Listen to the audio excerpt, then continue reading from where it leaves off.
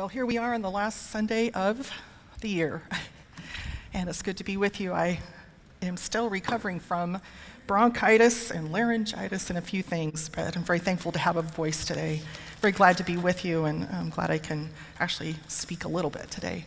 Pastor Mike's on the other side of the mountain. He's over preaching in Yakima at the Baptist church over there with his former worship pastor, Larry Bull, and Cindy is staying at their house. Him and Nancy left a couple days ago, and so he's able to bless them. They're still without a pastor after 2 years, and so he's able to bless them with his teaching on the vine this morning.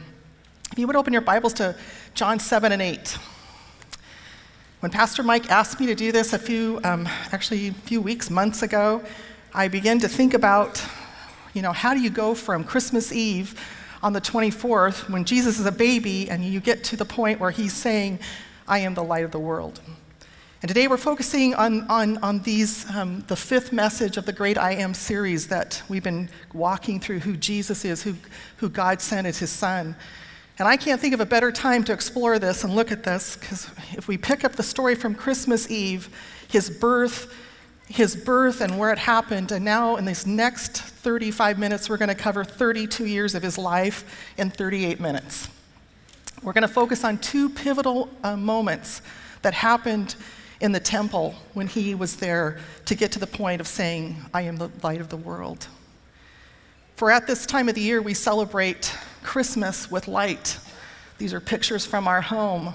I bring the lighted houses display out of the attic and I set it on our piano, and we turn the lights off at night and we turn on the lights of the little Christmas village, the snow village. My husband went outside and put the lights on the outside of our house. Our neighborhood really gets into this. You can drive through the streets. There's lots of lights on houses. We light the candles. I'm a little crazy. I light them even for breakfast. I light them on the table. I like to have a couple lights, just candles there. And then we wind it up and we go to Christmas Eve, and that's my my favorite four-year-old grandson, the only one that's 4. And at the very end of the day, we turn all the lights off in the house. It's very special. He can hardly wait for this. I don't know if it's more the candles or the singing or the cake, but he's always opening the fridge saying, when are we going to do this? And so this little boy and his brother, the 7-year-old, was there also. But I love the innocence of the naivety of that little boy as he looked at those candles and as we sang, Happy Birthday, Jesus. Trees, lights, candles, ambience. The light comes into darkness. We celebrate that. It changes the darkness. It invades the darkness. It brings warmth if you turn on the fireplace, if you light the candle. If you can't see in the room, the first thing your hand does, it goes to the wall to turn on the light because you want to see, you want to have discernment, you want to be able to appreciate what's in the room, and you don't want to stay in the darkness. Light reveals God. It reveals Jesus Christ, the essence of who they both are. And today we talk about how light invades our soul through the Holy Spirit, through Jesus. A few weeks ago, I had the opportunity, picked up the Seattle Times. After my husband leaves this service, he goes and picks up a Seattle Times, and in it is the magazine section. They ran a story called Blinded by Light. And knowing today was coming, in curiosity, I picked this up later in the afternoon. I read the article that stated how virtually all of the United States east of the Mississippi never falls into true darkness, where the lights of the sky, the magnificence of the Milky Way, the stars, are able to burn brightly and be seen. They go on to say if you want to view the galaxies and see the lights in the sky, you need to go to remote areas, as you would often know this, like Mount Baker or Mount Rainier or Hurricane Ridge. And the article continues with what it meant to not experience the darkness fully and not be able to see the light because of fog or smog or environmental reasons. And they went on to say how it can affect animal habitat, the environment, the growth cycles of plants and trees, and the hormonal cycles of humans. Light's essential for plants to grow. The photosynthesis, the growth, is all how they exist. They need oxygen, they need light. Light's essential for human beings because that's where we get our vitamin D. That's why I go stand near the window. Or I stand out here when the sun comes out in the exact light of how that light, the sun actually does come out, and I stand there just to get a little bit of that vitamin D. It's actually a way that it helps us be able to replenish, helps us get energy back, helps us not go into seasonal light depression. And from the beginning, it was planned that we would have those times to pause. That's where we get tired. We need to sleep. We need to replenish. And I love the fact that God said in Genesis 1, we aren't able to stay in darkness because in Genesis 1, he said he created the darkness and it was good, but he created the light and he said, let there be light. And it was so. It was the most interesting morning when I was studying this passage, one of the many mornings I was studying this passage, because on Facebook, Larry Armstrong, one of our elders, our chairman of the elders actually, are out here in Enumclaw. When I went to Facebook, he had posted this picture out his window. And what was simultaneous about that is my son, who has that same picture out his bedroom window in Puyallup, sent it to me by text. I almost had that simultaneously, and I said, Lord, thank you so much. Here I'm talking about darkness, and then there's light. And light dispels the darkness. It's the daily picture of what God wants for us to see spiritually, about him, about us. And he uses the creation to talk about light and reveal who he is. Romans 1:20 says, the very essence of deity is revealed in the material creation. The absolute unity of God, being three persons in one, is manifest in the material creation of light itself. It's the preeminent symbol of God himself, as you will see later today in John 7 and 8. For in 1 John 5 through 7, it says, God is light. In him is no darkness at all. If we claim to have fellowship with him, yet we walk in darkness, we lie, and we do not live by the truth. But if we walk in the light, as he is in the light, we have fellowship with one another.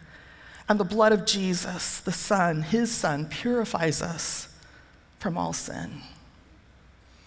How could the holy arrival of spiritual light and truth be born in a baby?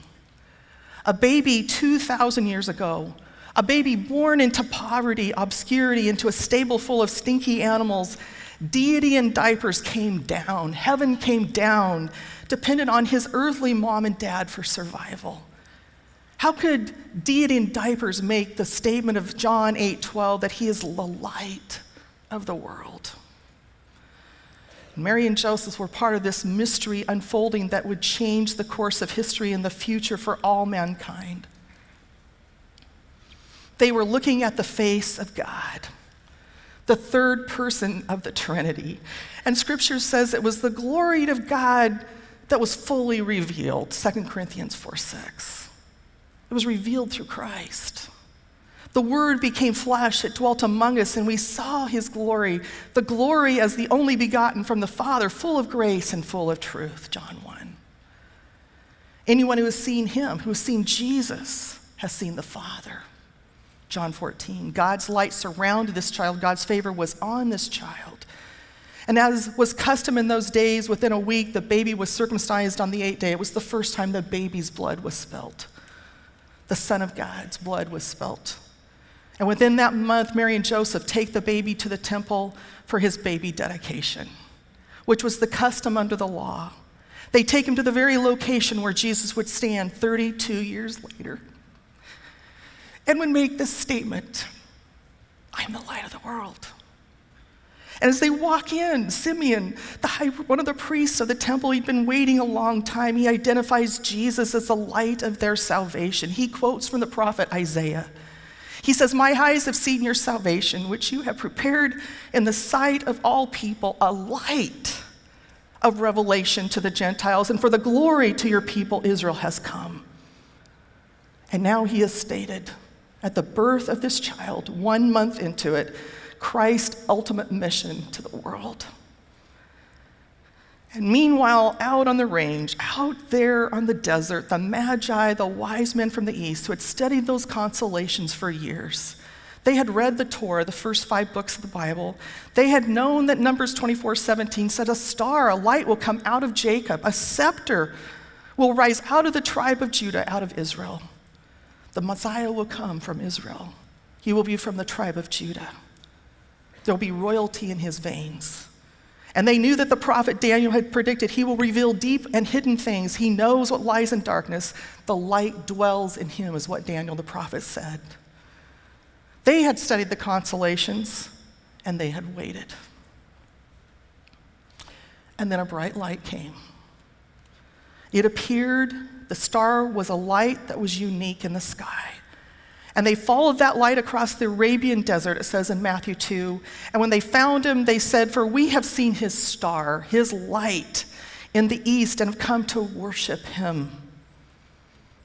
And the scripture says that when the star, the light, stopped over the house, and we don't know exactly the timetable, 12 months to 18 months later, but it does say house and not stable. Where the child was, they brought gifts fit for the king.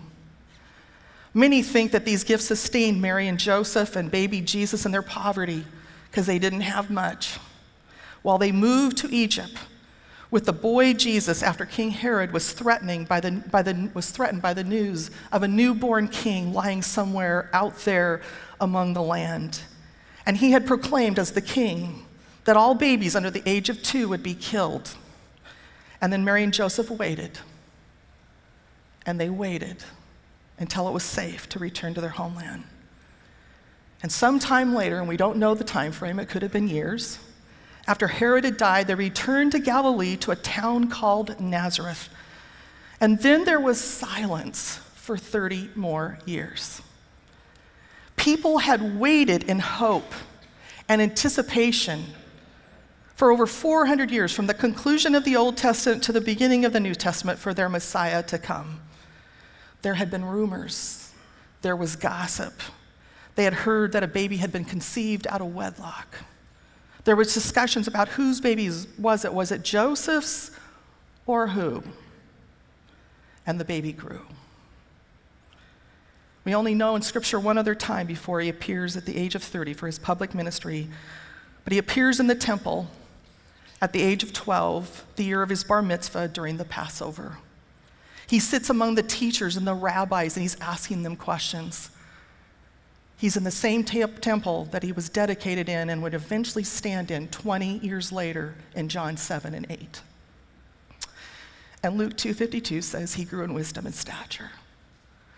God, man. The man, humanity's side, is a little baby born as a baby to a boy, to a human being, a teenager, to a grown man. Luke 2:52 says he grew in wisdom. He kept learning.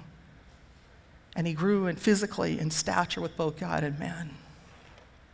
And Mary pondered all those things in her heart. At what point would she tell him the story? At what point would the mom tell the boy the angel's declaration, the immaculate conception, the prophecies that were written?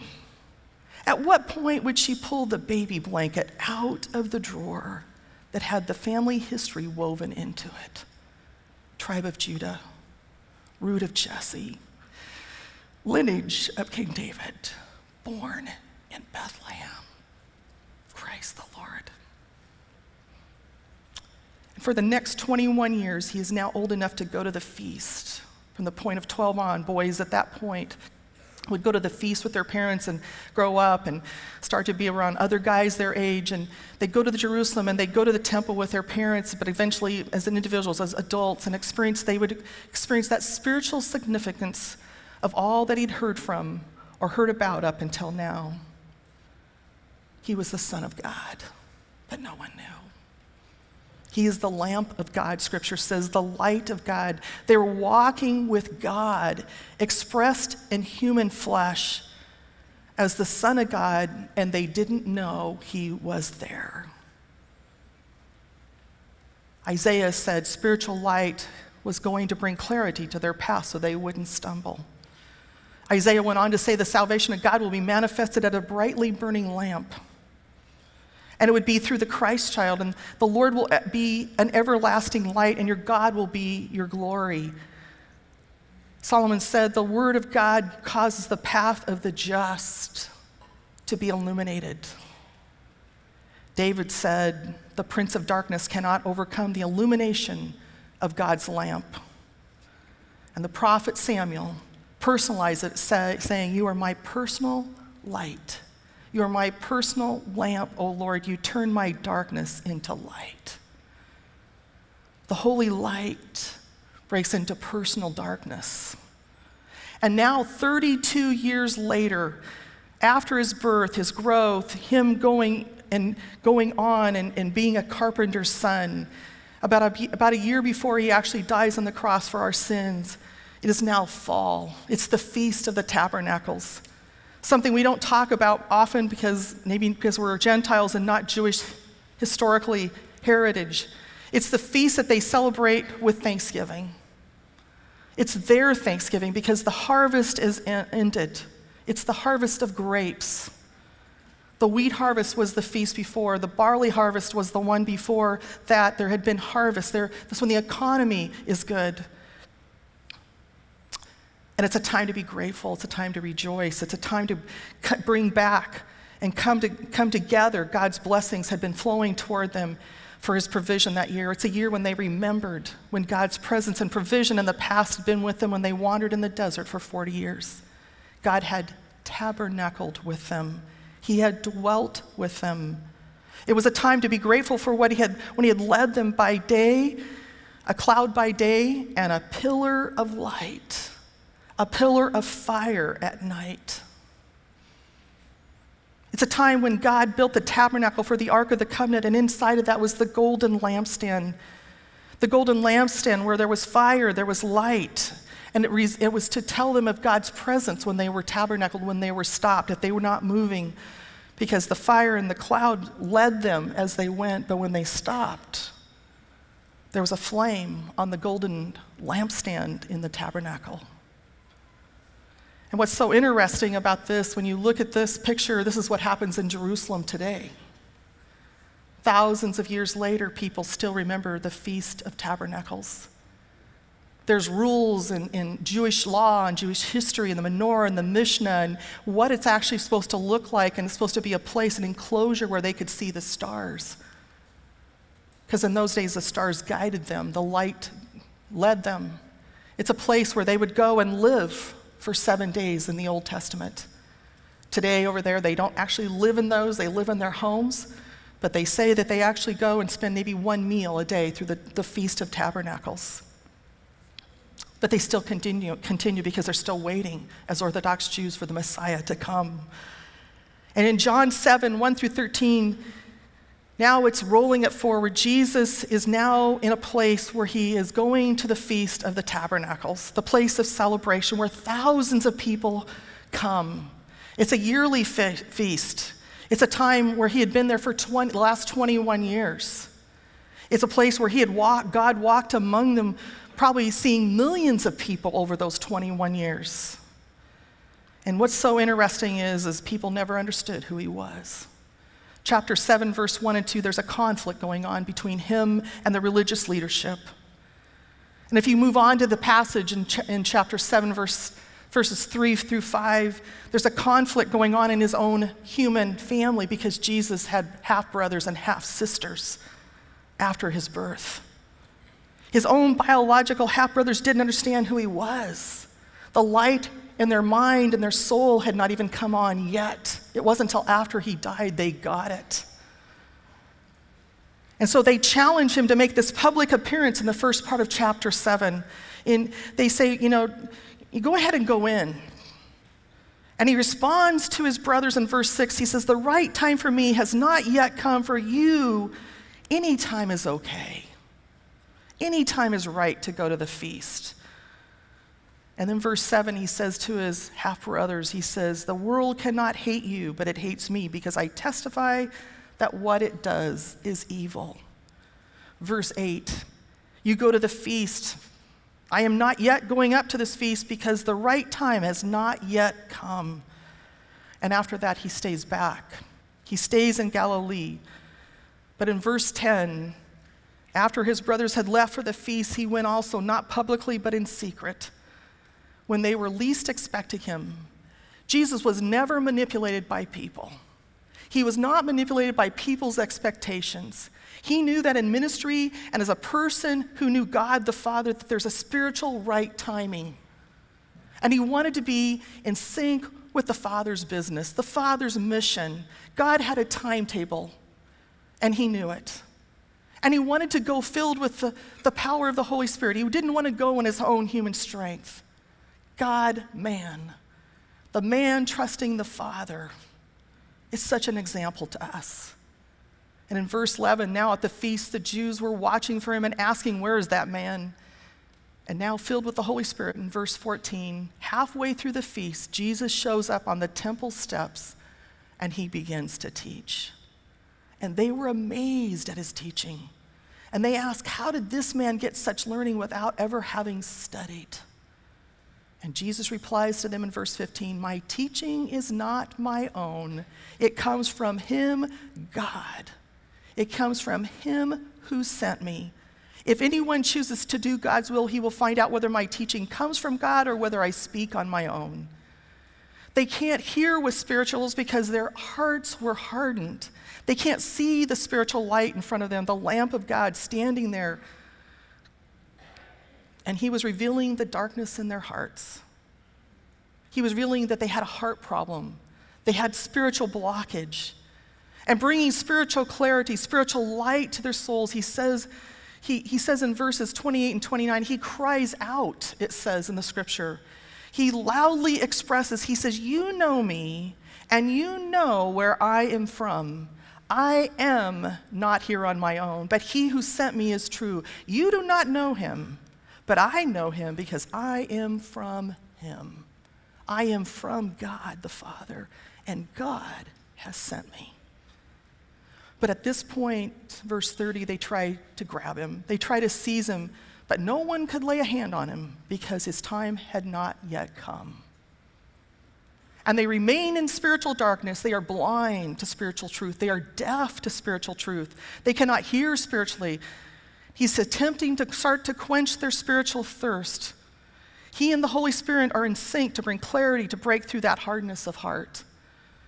And what I love about Jesus is he uses an everyday occurrence that they're experiencing during the Feast of the Tabernacles to make a spiritual point. He waits till the last day of the feast. And if you don't think God likes to party, go study the feast in the Old Testament. They've been partying for 7 days. They stay up late and they get up early because they're so glad to be together. No TV, no cell phones, no other way to communicate when they go home. Their family has come together. It's a party, the Feast of Tabernacles. And then there's this process that takes place. The priests in the temples would lead this long procession.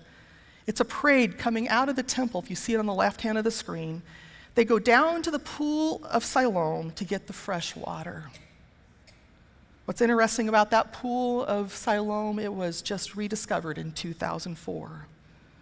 A tractor fell through the dirt, and there was something hollow, and they rediscovered that pool. But a parade with the priests leaving and thousands of people going with them and singing, and as they would go down to the pool of Siloam to get the fresh water, it was called the Pool of Living Water. The high priest would take that golden pitcher. It's a decanter, and the gold speaks of royalty and purity. And they would dip it into the pool. And that picture there is the exact replica right now that is in Jerusalem waiting for the rebuild of the temple. 60 items are been prepared for when the Dome of the Rock changes back into the temple. And that's the picture of what I'm speaking about. The golden pitcher, they would take it, they would dip it into the pool of living water. The assistant priest alongside of him would carry the silver pitcher vase, and that came from that same place over in Jerusalem. They would dip, he would take it, and he would go down and he'd go back, and it is the fresh wine in the silver pitcher from the grape harvest. And silver speaks of redemption. It was full of the new wine. And one holds the living water and one holds the wine, symbolic of the blood being sacrificed, the animal sacrifice that's going on in the temple for the people's sins. They would walk down to the waters in a pilgrimage with thousands of people following them, and then they would get to the living water, and they'd go back up these steps, up to the grand staircase there, into the temple, and they would pour the wine on one quarter of the altar. And there's the altar, and actually it says in Scripture that it can't be with steps, it can't be a ladder, it has to be like a wheelchair ramp. It goes up. And they go up there and they pour the wine representing the blood on the altar, and they put the spiritual water, the living water from the pool of Siloam on the other end. They're singing the Hallel songs from Psalms, from Psalm 113 on into 120, 130. The Lord is my strength. The Lord is my salvation is what they're singing. The voice of rejoicing and salvation is in the tabernacle, it says, and in the righteous. And they're singing that song. And Jesus is standing there. Salvation is standing there among them when they're singing the psalm. And the Hebrew word for salvation is Yeshua, or Jesus. And on the last day of the Feast of Tabernacles, they would sing Isaiah 12, 2 and 3. With joy you will draw water from the wells of salvation. And in that day you will say, give thanks to the Lord, call on his name, make known among the nations what he has done, and proclaim that his name be exalted. And Scripture says at that point, Jesus stood. You are drawing from the water of your salvation. I am the one that brings salvation. They always sat to teach, but he stands to make a point. And he cries out in that loud voice in chapter 7, verse 37, 39, if anyone is thirsty, let him come to me and drink. Whoever believes in me, as the Scripture has said, streams of living water will flow from within him. And by this he meant the Holy Spirit, whom those who believed in him were later to receive. He was already prophesying what would happen at Pentecost. And up to that point, the Spirit had not been given because Jesus had not yet been glorified. And he's prophesying, he's telling what will happen after the resurrection. He uses the symbolism of the water pouring ceremony by the priests in the temple to point to who he really is. He was calling people to recognize their spiritual thirst and come to faith and to drink deeply from the truth that he was offering to them. He would satisfy their deepest longing. He would quench their spiritual thirst if they trusted in him, if they believed in him, received the free gift of eternal life that he was offering them himself. And he uses the water pouring ceremony to make that profound messianic statement. And some got it. Verse 31 says, many in the crowd put their faith in him. And yet many continue like today to dispute and debate his messianic claims. Verse 40, surely this man is the prophet. Verse 42, does not the Scripture say that the Christ will come from David's family? Check. How could the Messiah ever come out of Galilee? Check into it. How did he get there? It's because it wasn't safe to go back to the homeland, the exact place where Mary and Joseph had come from. Doesn't the Scripture say that he would come from Bethlehem? Just their questions show his ignorance. They were spiritually blind. They can't see the light. And the holy light was among them. He was in the process of becoming their own salvation, and they were unaware of it. And as this heated debate continued, what does Jesus do? He doesn't get in an argument. He doesn't try to fight it out. He doesn't get into a verbal exchange. It says in chapter 8, verse 1, he slips back out to the place of refuge that he had spent many nights. It says he slipped back out to the Mount of Olives, the place where he had gone to pray before he chose the 12. It's the place where the Garden of Gethsemane is at the bottom of the hill. Scripture says in Ezekiel that when the light, the Shekinah glory light, it left the tabernacle and it later left the temple, it rested on the Mount of Olives. No wonder Jesus went there. The Shekinah light was always a place where God dwelled. And so Jesus sought his Father to hear his heart, to get instructions for the next step, and light's drawn to light. Ezekiel 43, 45, Zechariah 14 tells us that when Christ comes again, the Mount of Olives is where his feet first touch the earth, and the earth will split. The very place Jesus went on the night of Gethsemane, the night, his last night physically before he died for your sins, the very place Jesus went that night in John 8 is the place he's going to return to. Holiness, sacredness was in that place. And the next morning, John 8:2, the lamp of our salvation, it says, at morning light, he appears again in the temple courts, where all the people gathered around him, and he sat down to teach them. And in the glow of these temple lights, and he's sitting in the largest part of the temple, it's called the Court of Women. A woman is drug in before him, and she's caught in adultery, which this part of the scripture doesn't usually stand out or is in most early manuscripts, but it's in our NIV, so it's in this passage today.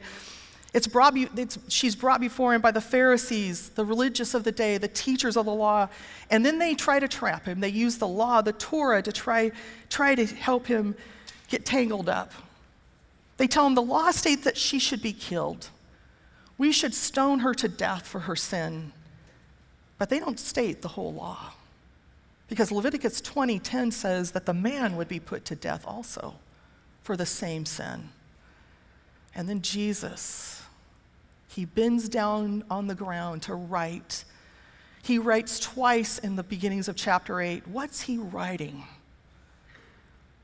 We really don't know, but I want to tell you, based off of the circumstances and the timing and how much I spent studying this, I wondered if because he quoted over 100 times from 90 different passages of the Old Testament, he usually used the Old Testament to prove his point. In Jeremiah 17:13, I wonder if he wrote it. Because where he was, it says, O Lord, the hope of Israel, all who forsake you will be put to shame. Those who turn away from you will be written in the dust, because they have forsaken the Lord, the spring of living water. He just gotten done teaching that. He is the living water. He's the one, by the Holy Spirit, that has come and sent the Holy Spirit as a gift to you and me to live on earth right now. The living water is in Jeremiah 17:13. And then he may have written their names. No one knows. We don't know what he wrote. But he does say, if any of you is without sin, let him be the first to throw a stone at her. He gives grace. Light comes into the darkness. Light comes into the situation. God's presence is revealed through Christ. And one by one, they walk away. And Jesus is gracious. Our God is gracious. Our God is merciful. That's how he looks at you this morning. He doesn't treat us as we deserve. Jesus reveals who God is, because when you look at Jesus, you will see God. It reveals his nature, his character. He kindly treats the woman differently. He offers her grace and forgiveness, and that's who he is. So here in this temple, during this Feast of Tabernacles, the same feast that you and I will celebrate, you better listen up, because what you've listened to as a story form, a narrative this morning, it's the feast that you and I will be celebrating in the Messianic kingdom. Exodus 43, 45, Zechariah 14 will tell you more about it. God's lamp, God's light, the presence of God is tabernacling and dwelling among them, revealing light into their soul. He reveals light into your soul because you are the temple of the Holy Spirit on this side of the cross. God's holy light has become the salvation of their soul. He is God incarnate, dwelling, living, tabernacling with them and with us. And yet they're not spiritually aware. And then Jesus uses second everyday occurrence during the Feast of the Tabernacles to bring us to the close. He would always use an everyday occurrence to teach a spiritual truth. So he uses the illumination ceremony during the feast as the backdrop. For he knew that they would understand what he was saying if he could point to what they were doing. The symbol of God's presence was light. For the word light comes from the Hebrew word menorah. The menorah was in the tabernacle in the wilderness for 40 years. It is a lampstand in Revelation 1, Zechariah 4, that has 7 branches. What's interesting is the central one is supposed to be, as they said in Scripture, the Lord, and the other ones, the little bowls at the top, they point toward the central piece. What is interesting is that's a painting on the left-hand side, because the Orthodox Jews will not allow a menorah to actually be made to replicate what was in the tabernacle with 7, the perfect number. But over on the right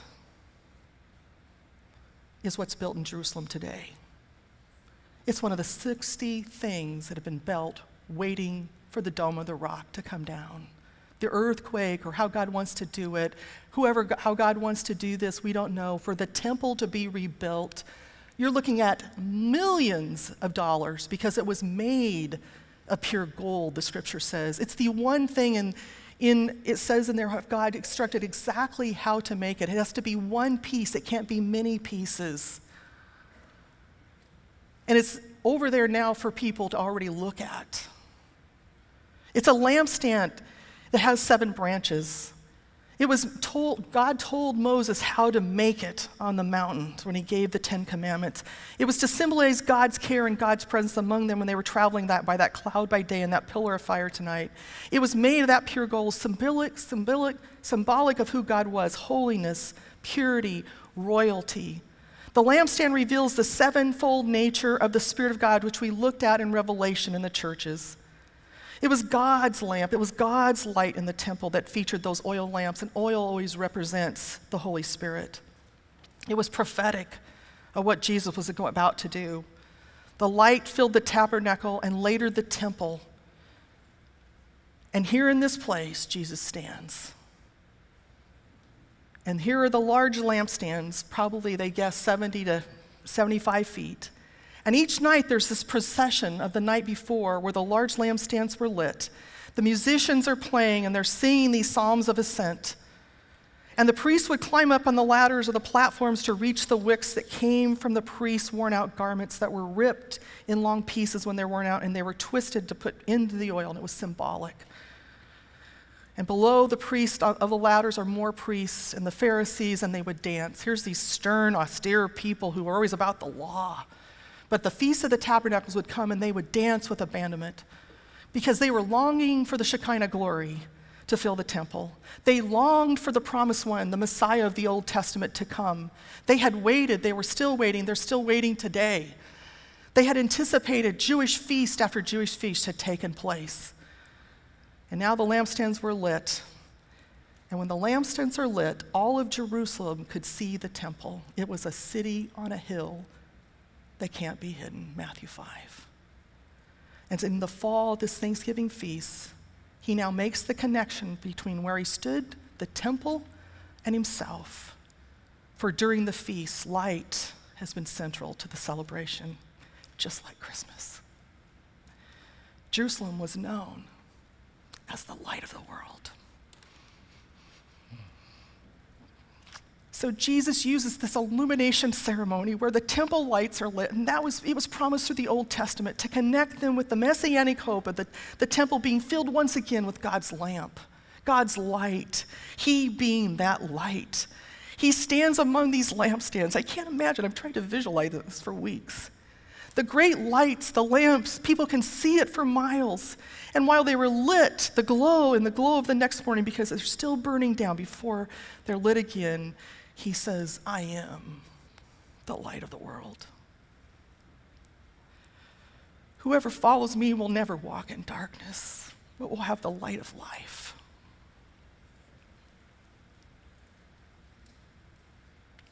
To stand in the place where he was standing when he said this, in conjunction with the Feast of the Tabernacles, is like saying, I am the pillar of fire in the Old Testament. I am the Shekinah glory in the tabernacle. I am God's provision of his presence. I am the long-awaited Messiah. The statement is full of Old Testament allusions. He establishes his deity. He wants them to believe as him as that light that has now come for his people, the Jews and then the Gentiles, the whole world, that he's not just a good teacher, a good rabbi, a good miracle worker. He has come to save them and to save us from our sin. And he connects these dots of what he said to the wealth of the messianic prophecy, which they would recognize: the lamp, the light, the menorah, the fire, where the Ark of the Covenant had been. That among them now stood Christ, the Son of God, the light of the world, the Messiah. John 1:4-5 says, "In him was life, and that light was the light of all people. The light shines in the darkness, and the darkness has not, nor will it be able to, overcome it." Jesus said later in John 3, he said, "Light has come into the world, but people love darkness instead of light because their deeds are evil." John 8:12, "I am the light of the world."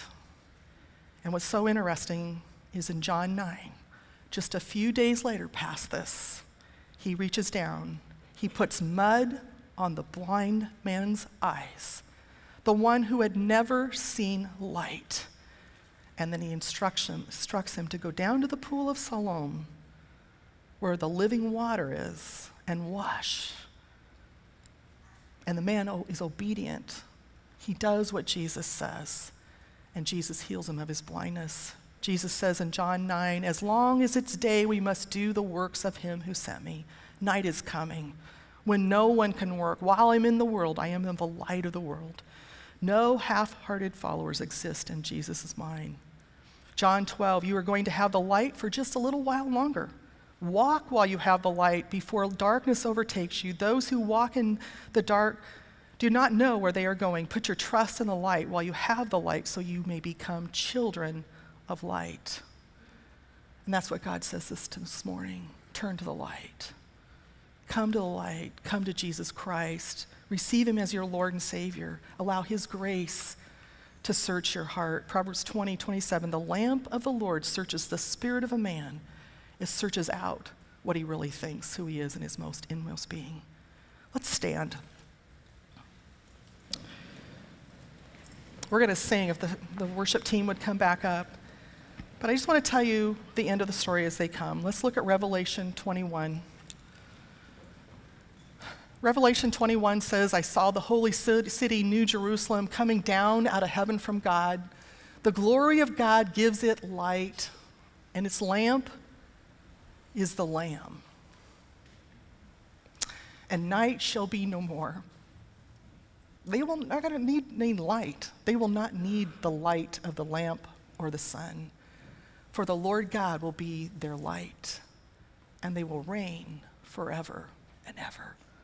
And that's the end of the story. Let's sing.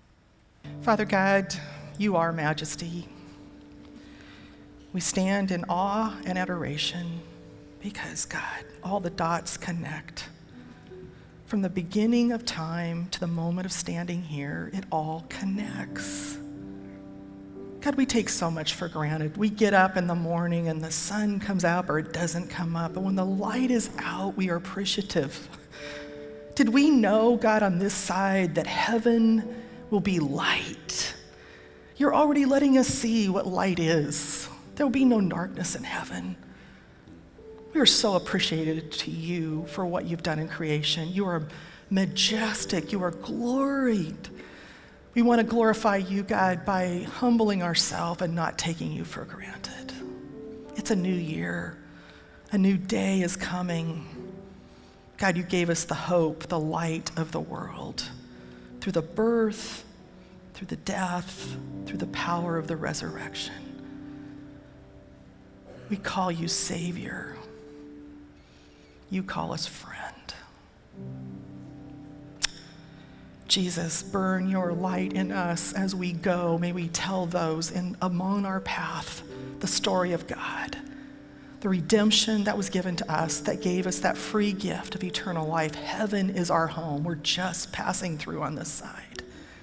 Thank you, God, that we can end the year with this thought. God, may you be magnified and glorified in the days ahead. In Jesus' name, amen. God be with you. Happy New Year.